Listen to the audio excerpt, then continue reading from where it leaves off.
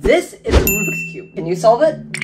How about now? This is so cool! How did you make this? But to understand why she can say 2 Rubik's Cubes, who this man is, and how he made the perfect algorithm, we need to go back 9 years when I was just 6 years old.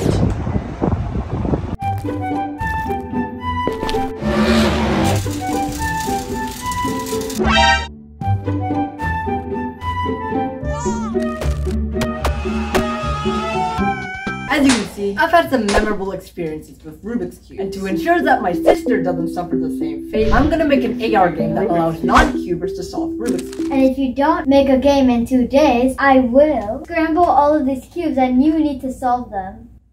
What? It is currently 8:30 p.m. How the heck am I gonna make this game in 2 days? Well, I have a trick up my sleeve.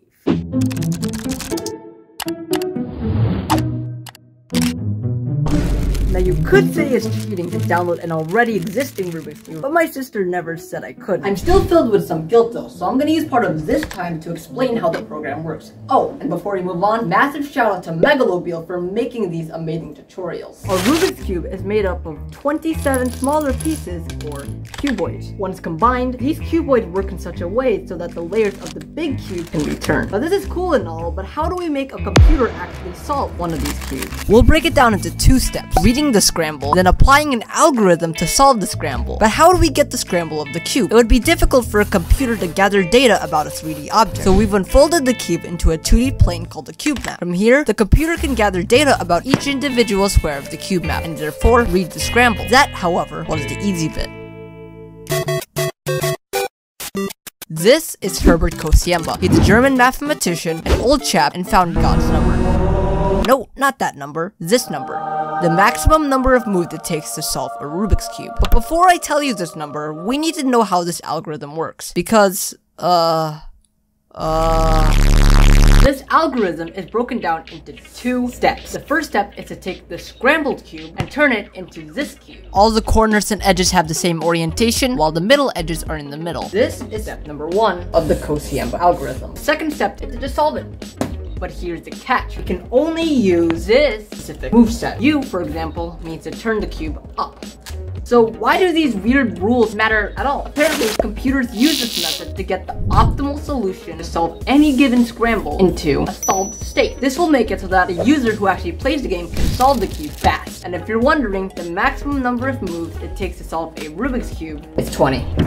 With 26 hours remaining, we need to port the game to augmented reality. But hold on, what is augmented reality? And how will it help my sister solve a Rubik's Cube? Take this room for example. It looks pretty empty, but when I click, augmented reality is the technology that adds digital objects to your surrounding. Of course, this creeper isn't real, but augmented reality allows us to place one in our room. Oh, and by the way, these clips are from this video. You should definitely check it out. By using this technology, the user can place a virtual Rubik's Cube beside the real one, allowing them to actually see the moves they need to make right on their desk. So porting the game to AR should be pretty easy, right? I just hit this button and...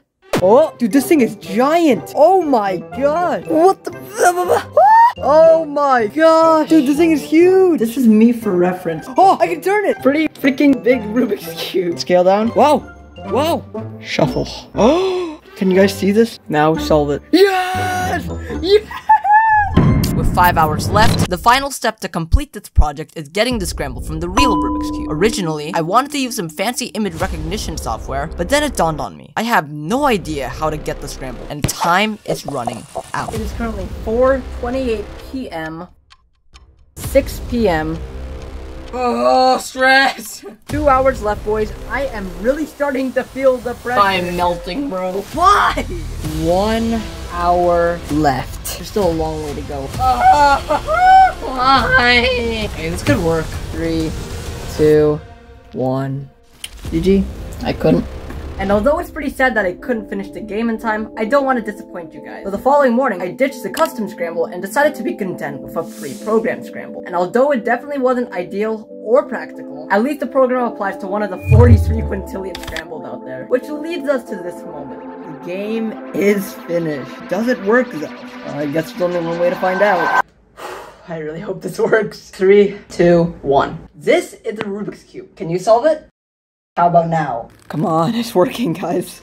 Oh my gosh, my heart's pounding right now. She's solving the Rubik's Cube! cubes. I'm so nervous. Please work. Yes. Go. That's the last move. Is it solved? Yeah, it's solved. Yay! We just solved the very first Rubik's cube. Yes. Does that mean I don't have to scramble my cubes? What's my punishment? Done scrambling your cube. Oh. I think it was close enough.